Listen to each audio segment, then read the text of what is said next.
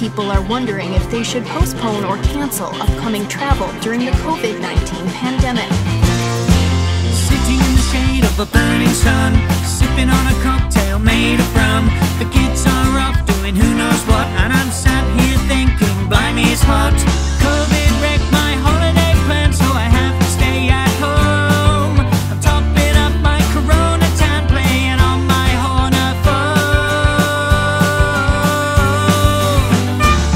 Loving my lockdown holiday, got a lovely place to stay. Food is great, company's divine, and I've lost the whole concept of time. Spending several £1,000s on my feet, haven't even left the ground. Loving my lockdown holiday at home. There are good reasons to be wary of traveling by air.